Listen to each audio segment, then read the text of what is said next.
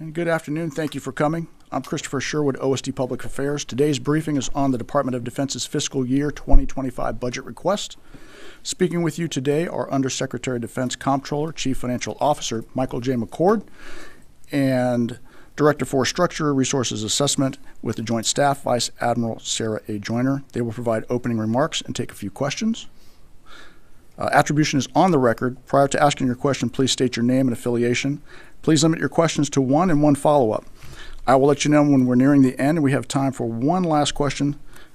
With that, it's my pleasure to introduce the Honorable Mike McCord and Vice Admiral Sarah Joyner.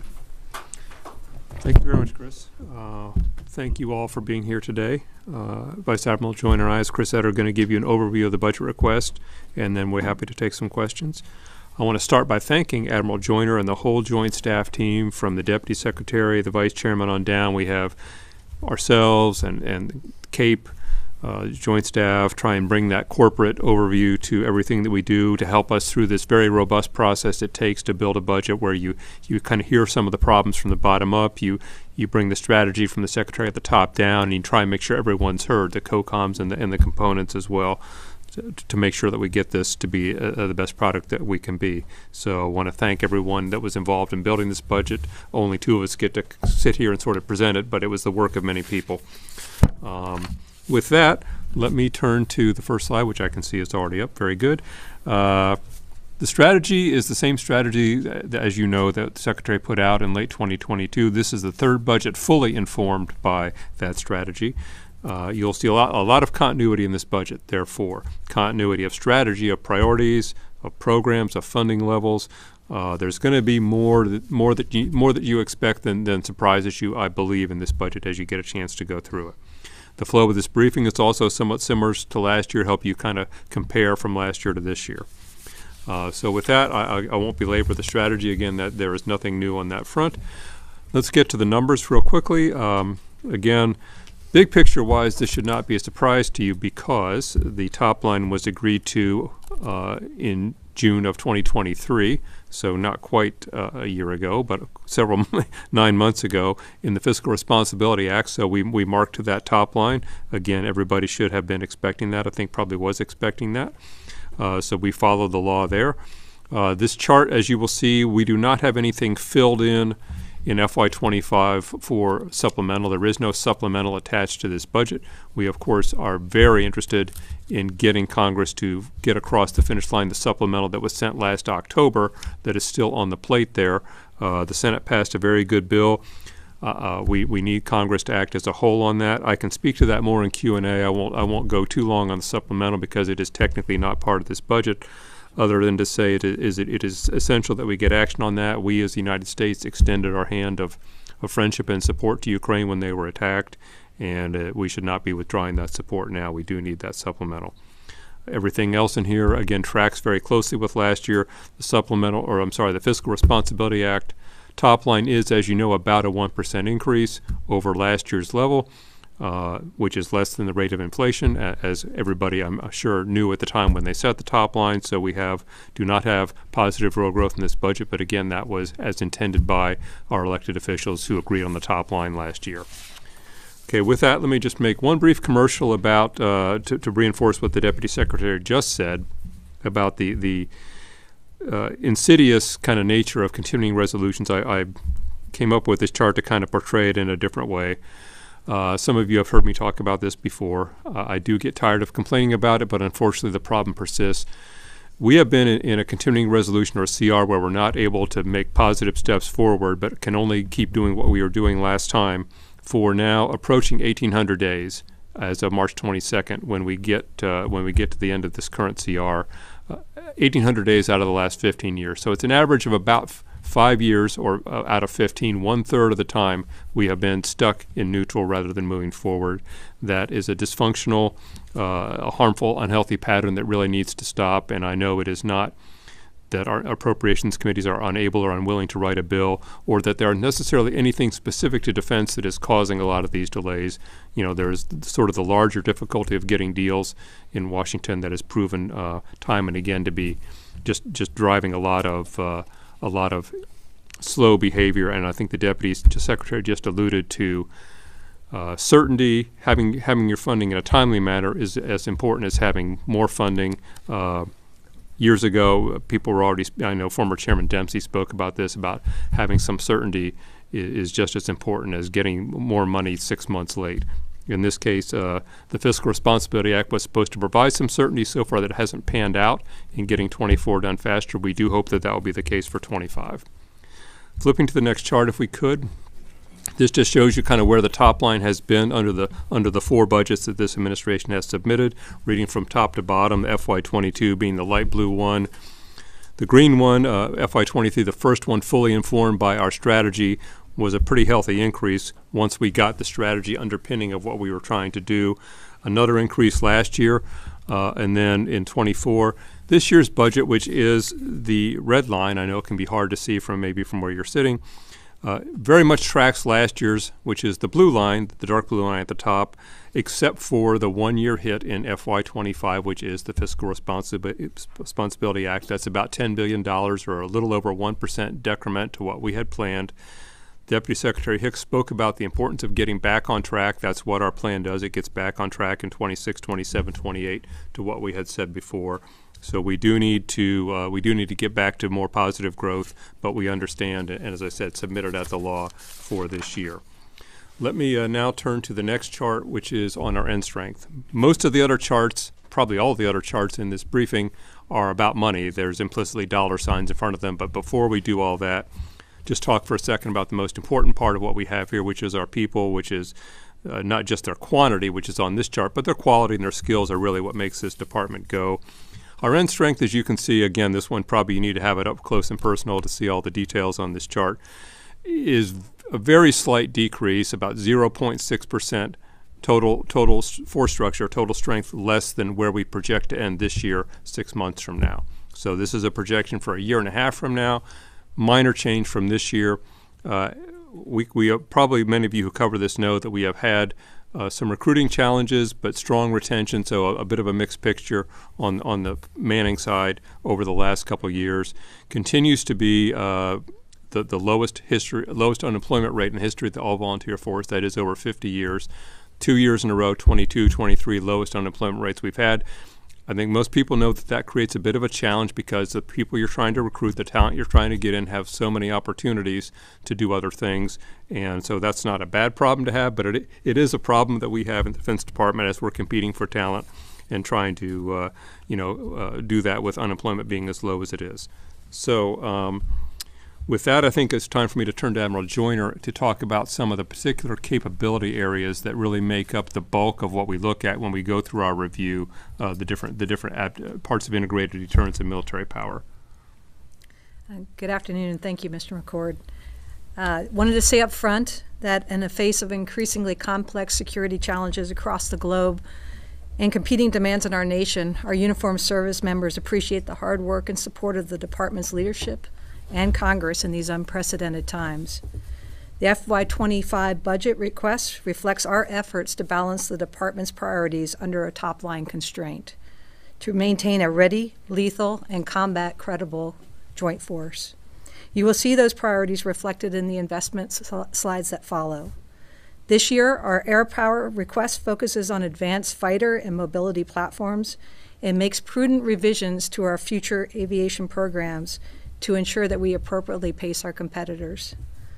Next, the request increases the capacity and capability of our maritime forces, ensuring the Navy remains a relevant deterrent while also increasing and optimizing our industrial base. The budget request also provides the troops on the ground with improved firepower, maneuver, and command and control. These investments directly support Marine Corps and Army modernization efforts, ensuring they remain dominant on land. Our investment in platforms and systems across these domains increases the lethality of our joint force and enhances our ability to deter threats while we adapt to the future.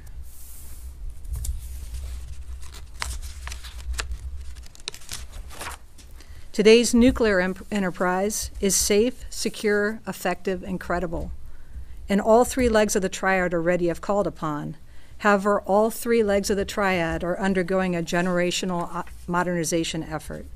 The FY25 budget request makes a significant investment in the nuclear enterprise as an essential component of integrated deterrence to ensure its continued efficacy. This budget increases funding for Columbia-class ballistic missile submarines through the submarine industrial base, as well as a ramp-up in advanced procurement funding to support a planned procurement of 1 submarine per year beginning in FY26. The request continues development and procurement of the B-21 program and supports key modernization efforts for the B-52. It also revitalizes several S&T efforts focused on evolving threats. This budget seeks to modernize NC3 senior leader communications required to maintain continuity of operations in times of crisis. And though the Sentinel program is currently undergoing a Nunn-McCurdy certification, it is fully funded in the FY25 request. Finally, the FY25 budget expands the nation's defensive posture with additional investments and enhancements to missile defense capabilities. These critical programs defend the homeland, deployed forces, and allies and partners against increasingly complex threats, particularly from China and Russia. Long-range fires is an important component of our modernization effort. Hypersonic weapons and other long-range missiles provide offensive capabilities to hold adversary targets at risk while reducing risk to U.S. forces and equipment. The Department is requesting nearly $10 billion in PB-25 to continue developing air, sea, and ground-launched weapons to provide flexibility and impose operational, technical, and fiscal challenges on potential adversaries. This substantial investment is over 39% more than our last enacted budget, FY23 of $7.2 billion. Building on several recent successes, this budget procures a lethal and survivable mix of network long-range weapons and maximizes procurement of critical maritime strike capabilities that directly address the priority national security challenges.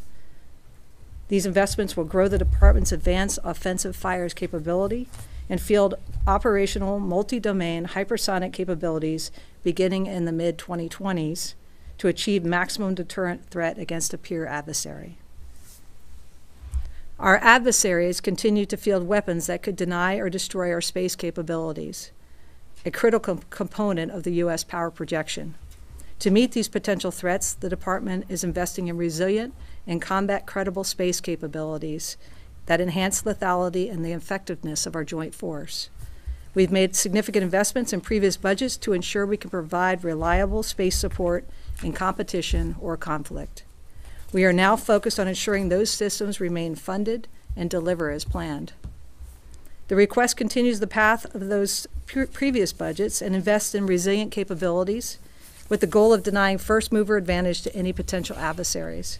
Our budget also includes funding for essential position, navigation, and timing modernization, and invests in the development of protected satellite communications and targeting systems that can operate in contested environments. Finally, the budget request maintains an active eye on increasing competition for space by procuring launch vehicles that provide assured access, along with funds for modernizing our infrastructure.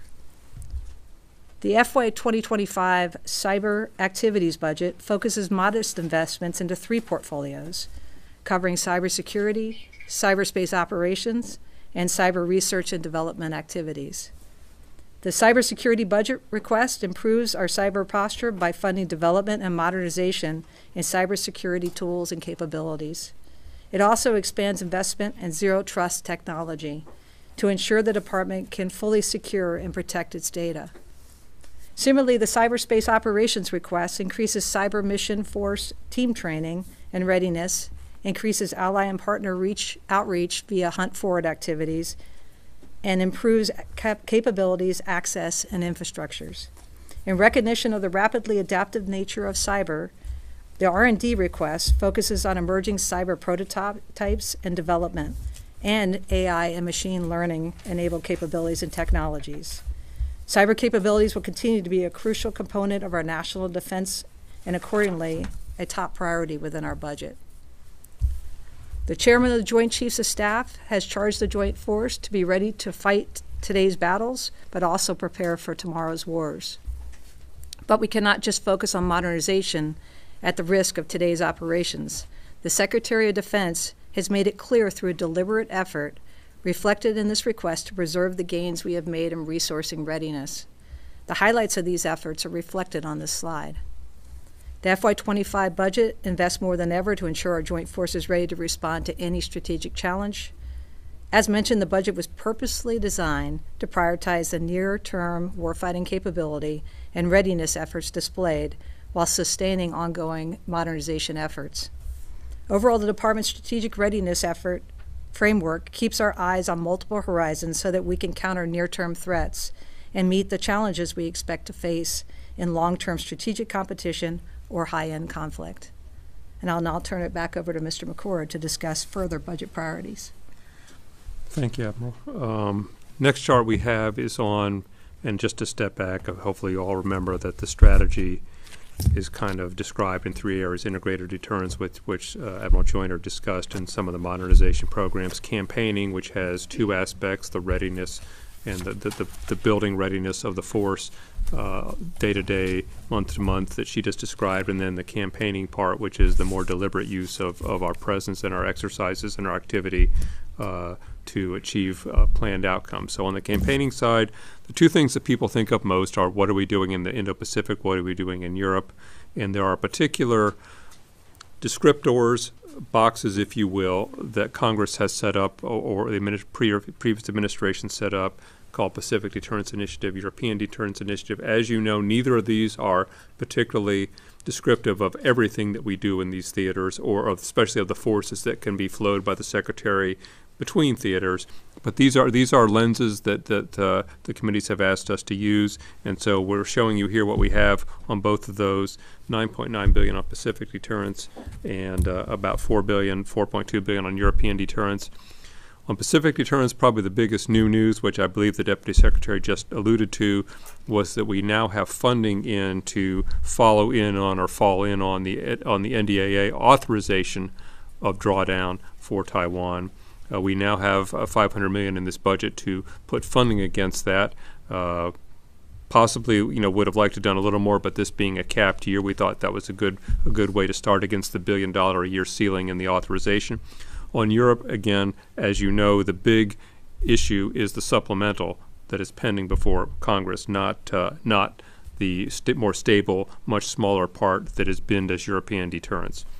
Okay, with that, let me turn to the next slide, and sort of the last leg of the strategy. Again, just to refresh, I'm sure you all know this, is building enduring advantages refers to having a healthy institution that has good practices and quality that can sustain itself. That refers both to the force itself, particularly the people in uniform and their families, but also the entire force, military and civilian, and then the industrial base that we work with to deliver capability. So taking the people side first. First leg of this, pay and compensation, not everything, but an important thing. The budget has this year a 4.5% pay raise. Those of you who are familiar with the formula that drives that is consistent with the law. It is nothing out of the ordinary there. But in the last 3 years now, we had last year, as many of you remember, the largest pay raise in 20 years. Combined across the last 3 years, that's now up to 15% pay raise for the troops, in addition to very substantial increases in housing allowances and subsistence allowances. Just on the basic pay that everybody gets, up 15% over 3 years. On the civilian side, the pay raise is 2%. That, I think, is fair to say that's an administration-wide decision that is not made here in the department because all civilians are treated equally across federal agencies in that respect. I do think it's fair to assume that the pressure of the Fiscal Responsibility Act cap, which hits every cabinet agency, was a factor in the thinking about why the civilian pay raise could be less this time than what the military pay raise is. But even so, the civilian pay raise will be 12.2% across the last 3 years in this budget. Other compensation thing I just want to highlight is that for a couple years now, the authorization bill has promoted a concept that became to be defined as basic needs allowance, looking at the kind of the particular needs of perhaps a more economically pressed part of the department, maybe junior enlisted, those with families. Congress has taken action a couple years in a row to revisit this issue It's kind of stabilizing now, but we are proposing in this budget to go from 150% of poverty level as the income threshold to qualify for this allowance to opening the door a little bit more to 200%. We think that's a positive step that I hope will find favor with the committees when they see it. So those are kind of the two big highlights on the compensation side. On the next slide, flip side of taking care of people beyond pay and compensation, occur all the things you do to take care of the health of your force, providing child care, looking after issues like suicide prevention, sexual assault prevention. Here we have, we continue to implement initiatives that are high priorities of the Secretary and other military and civilian leaders across this department. This is not news probably to any of you, but we are continuing to build out, especially on the sexual assault prevention, the historic NDAA provisions from a couple of years ago to now hire the people up and build the structure to make it actually real.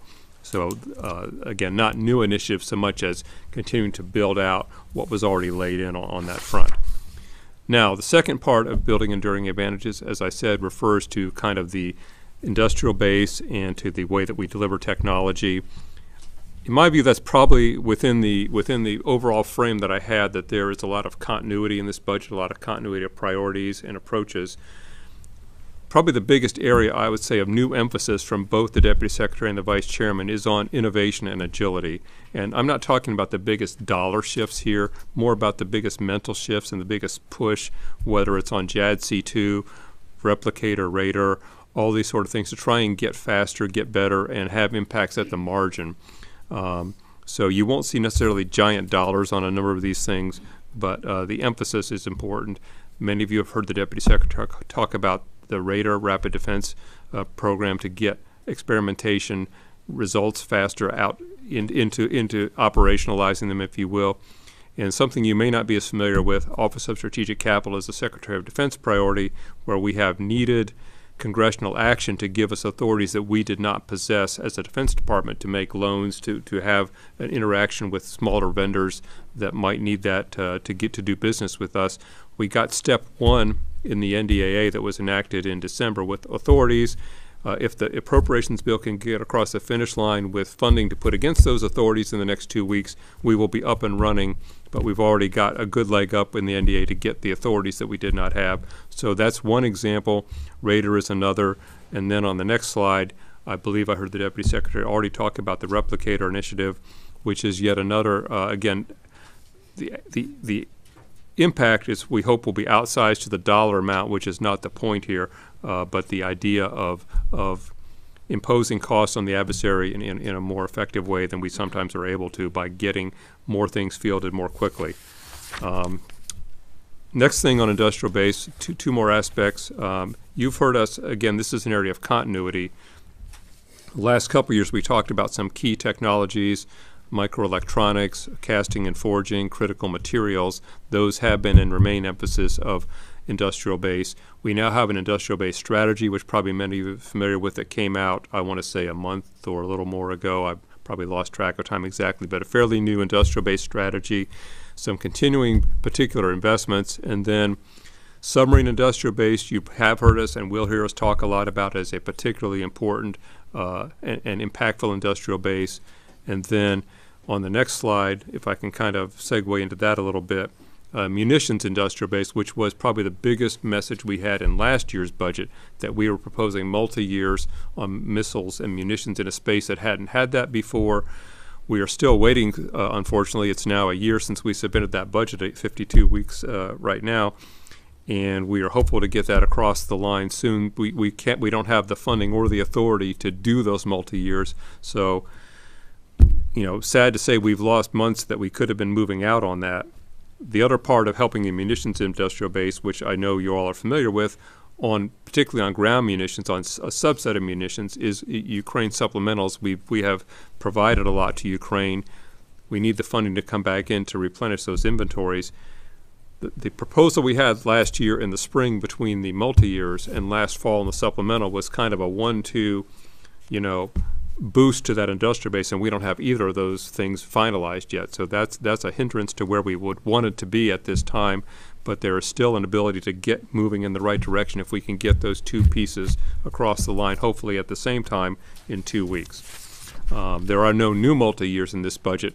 We don't have any of the ones from last year started. It seemed a little unrealistic to jump into new ones given where we actually are. And I'll go quickly over the last couple slides here. The next slide is on sort of the business side of the health of the institution, including but not limited to audit and many other performance improvement areas.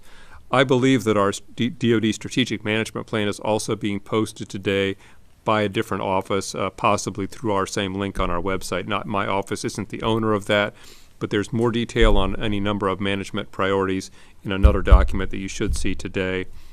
Final area that I want to hit is on the installation side.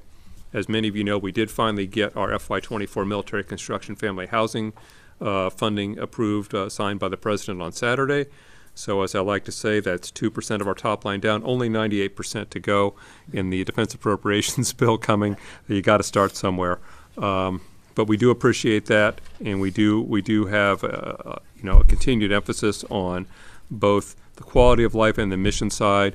And speaking of submarine industrial base, in addition to investing in the industrial base through the acquisition accounts and the operating accounts where we're talking about workforce, talking about the supply chain, then we've got the infrastructure side. Many of you know we're now in, I think, the third year of the so-called SIOP, the 20-year Navy shipyard investment plan, in the 4 public yards. Again, a big investment in that this year. So that's the infrastructure leg of the submarine industrial base, or submarine maintenance industrial base in this case, in addition to family housing and barracks, which are an important part of what we're doing here. And hopefully expanded, if we can get this approved, expanded investments in Indo-Pacific infrastructure, which is part of our whole warfighting plan and operational plan for that theater. So with that, I think we're ready to take your questions. Again, the strategy here and the framework, the funding levels, there should be a lot that is kind of what you would have expected based on the top line that we're set and on the direction that we have followed pretty consistently, I want to say, over the last couple of years. Okay, we'll start with Mike Stone. Hi, Mike Stone from Reuters.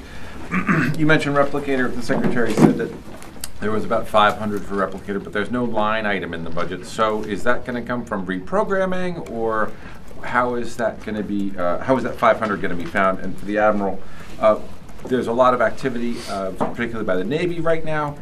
When do you expect a supplemental for that activity? Let's use OCO as the example, as a previous example.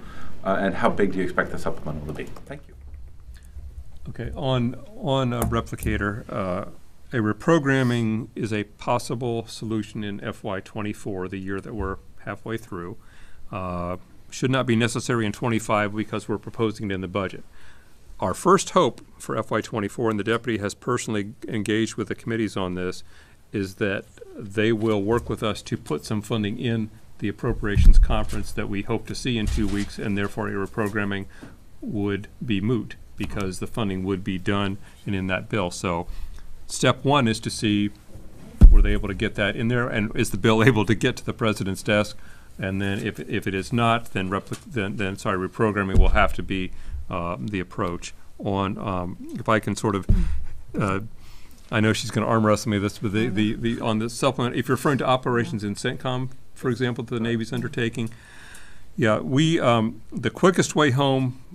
I'm going to sound like a broken record on some of these issues, perhaps. The quickest way home for us to get help there is the supplemental the Senate already passed, which had $2.5 billion in there, 2.4 to be precise, for Central Command area of responsibility, response cost, and that could be operating costs, which the Navy is bearing the brunt of, but not all of.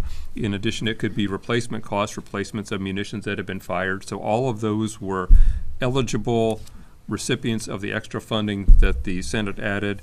That was an opportunity for us to work with them, by the way, where the committees asked us, after we submitted a supplemental in early October, or in mid-October, I'm sorry, shortly after the Hamas attack on Israel, we did not have any of those costs projected in there. We had absolutely no data in the first 2 weeks for which to do that, but unfortunately, the supplemental didn't get acted on quickly, and so here we are months later that we've had time to communicate with the committees on some of those costs, and the result of that was the Senate adding funding in for that. So that would be a big help to us if we could get that across the line. That would give us a real opportunity to get started on replenishing either stockpiles or operating costs.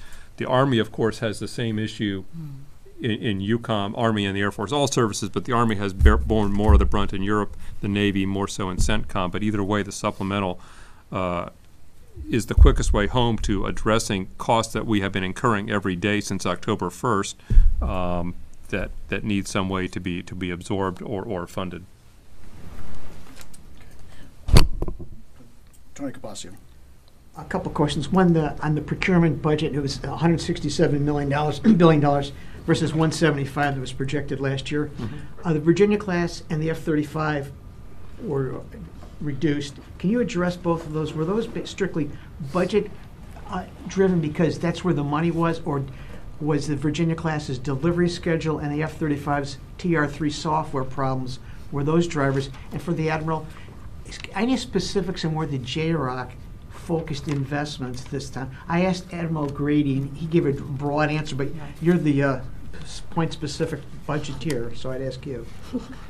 Okay, on procurement writ large, you are correct. The procurement, if you look at last year's plan compared to where we ended up, and where is the single place where the most of that $10 billion reduction occurred, it was in procurement.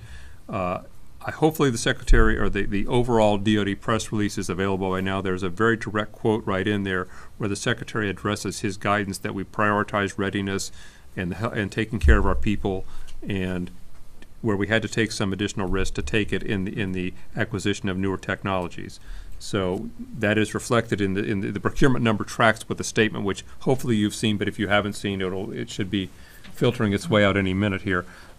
On Virginia class was not a budget-driven decision. Every decision that we make obviously only happens once in a budget that has a particular top line, but that's not the same as saying that every decision in this $850 billion budget was about how to take the $10 billion. And Virginia class is probably the primary example of something that was a management decision the Navy proposed that got considerable discussion inside the group, and I think we all felt that it made sense. I believe the boats that are supposed to deliver this year are averaging over 30 months late, and we have more than a dozen on order that are still in production already.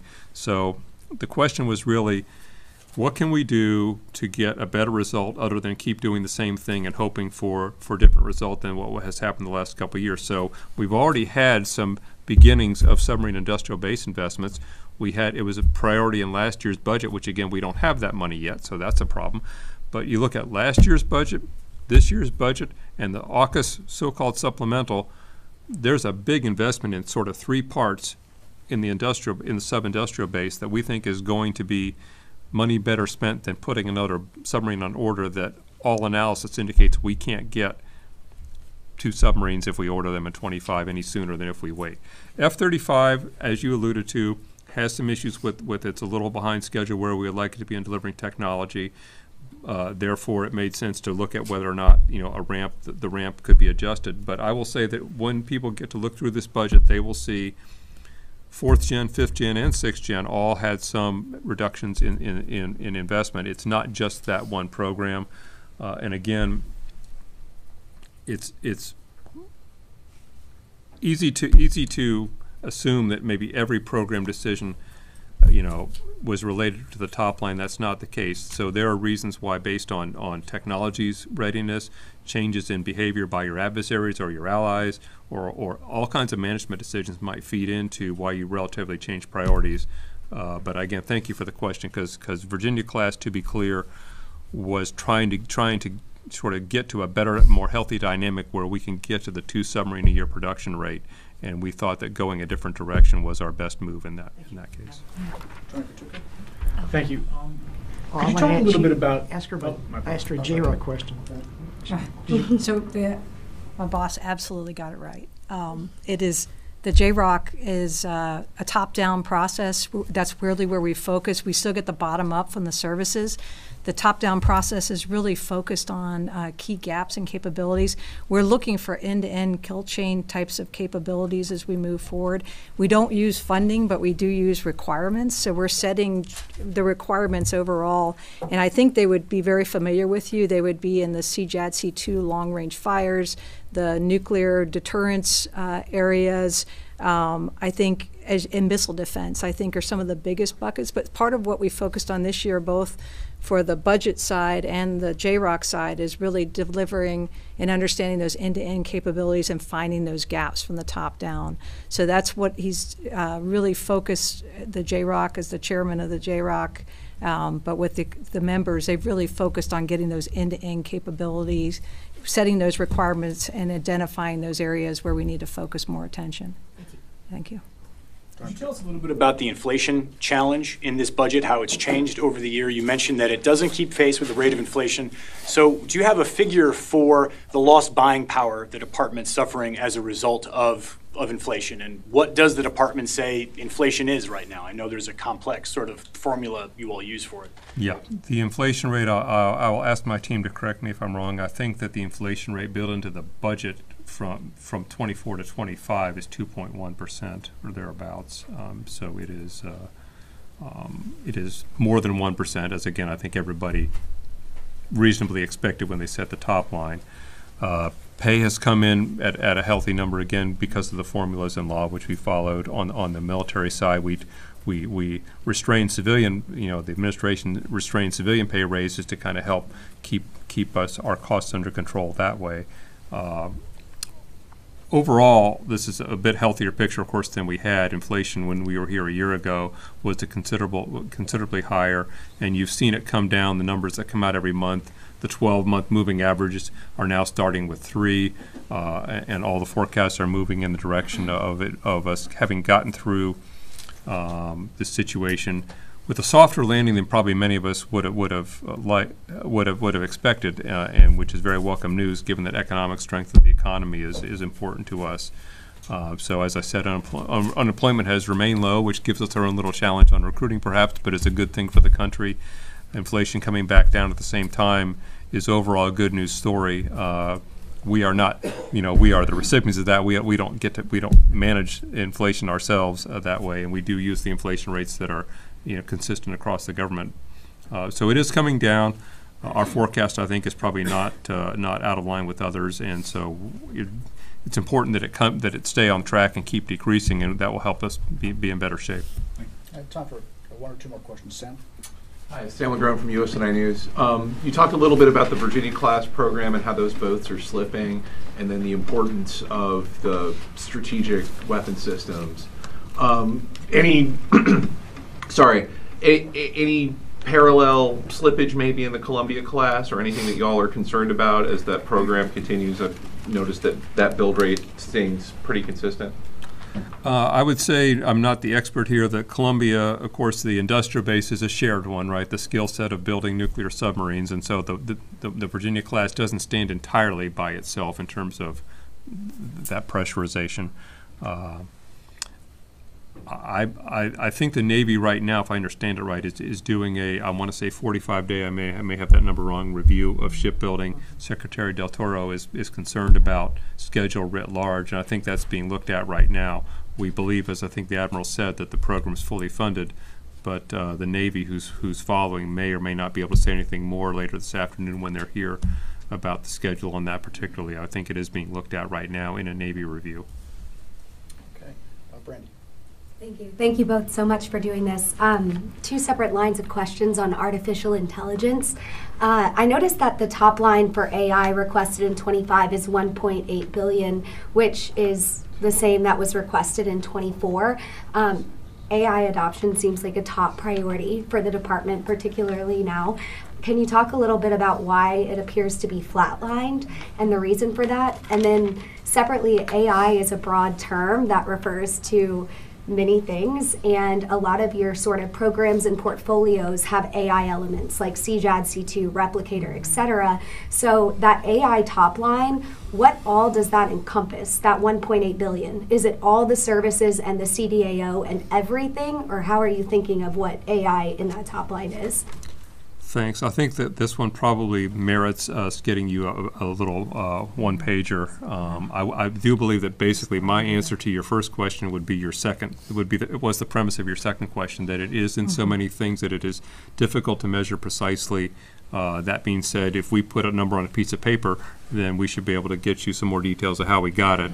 But I do think that it is much as when I was here in this job the first time, cyber started the same way of, what is cyber, what is not cyber. It's a little hard to put your arms around, and therefore the number is not really necessarily reflective of the impact of it and the fact that it's in so many places. So we will get you a paper that takes our best stab at how we got that number, but that's probably the best I can do. Thank you.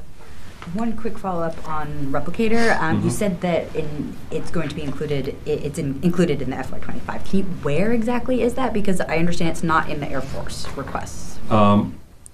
At this time, we have, as we finish this off, this was one of the later programs to bring to a close in building this budget. There was a debate which I think is maybe, at the time things went to press, certainly was not settled about the so-called reveal conceal, how much detail we wanted to put out. And given that if I cross the bridge into putting everything out, I can't go back, we're sort of leaning on the side of not disclosing the details until we are confident that that's what the Deputy Secretary wants to do. So I know that she mentioned an overall number. I don't believe that we're in a position yet to put out details of which programs in which service that we're doing, and the discussions that she had with the committees were all done at a classified level of what particular Replicator initiatives were. So we're trying to protect her decision space on that. So it's classified, right? It is classified at this time. That is, the conversation will continue both internally and with the committees, and so that might change. But at this time, as I said, my incentive is to err if I'm erring on the side of not revealing it too soon, Okay, I see. And then a second question. I saw in the Army budget that PRISM buy has increased. I'm wondering at what point does the Army start accepting that missile, and does that free up our ATACMS that we could then potentially send to Ukraine? I know Undersecretary Camarillo will be out soon, and he probably has more detail on that, but I would say, similar to what comments I've made on a couple of programs here, we had a munitions request that we made a year ago that we still don't have. So the time that they'll be able to implement the FY25 budget on PRISM partly depends on is the FY25 budget going to get enacted this fall, maybe before the elections, or not till a year from now. I mean, that's a big swing of months that we have seen. We've seen different results. There are times when Congress makes a push before a presidential election to get a budget done in September. That's sadly the exception. So if we get one of those, the Army will gain a couple months right there.